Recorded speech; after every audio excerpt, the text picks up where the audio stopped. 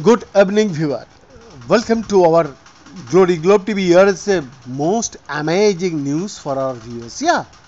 When two US avocado inspectors were assaulted and detained at a police roadblock in the Mexican state of Michoacan last month, it sparked a costly international crisis. US paused all avocado imports from the state for more than a week, leaving Mexican growers out of tens of millions of dollars and temporarily sending the price of a carton of the fruit in the US soaring by 40%, according to analysis from Rabo Research Food and Agribusiness. Weeks later, after diplomats and agriculture officials from both countries negotiated new security guidelines around inspections, the massive cross-border trade has stabilized, with the US Department of Agriculture saying that export levels returned to normal at the beginning of July.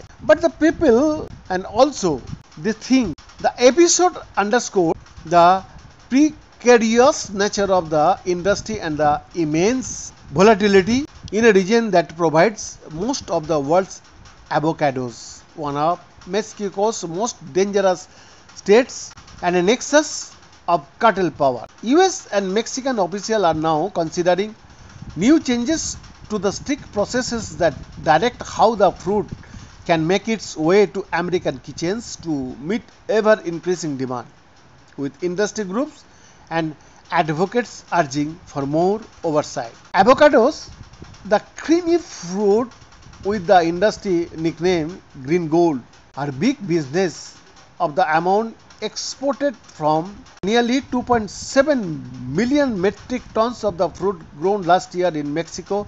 81% went to the US at a value of $2.7 billion.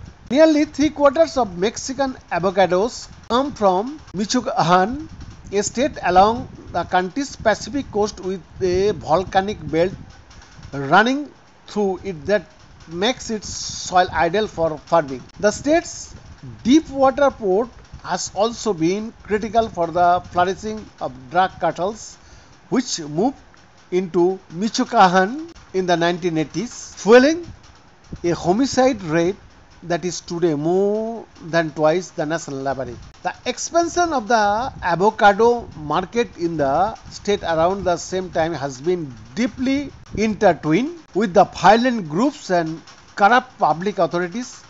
Researchers at the Global Initiative Against Transnational Organized Crime said in a report this year. Behind the exclusive report, Glory Globe TV, Delhi, Bharat.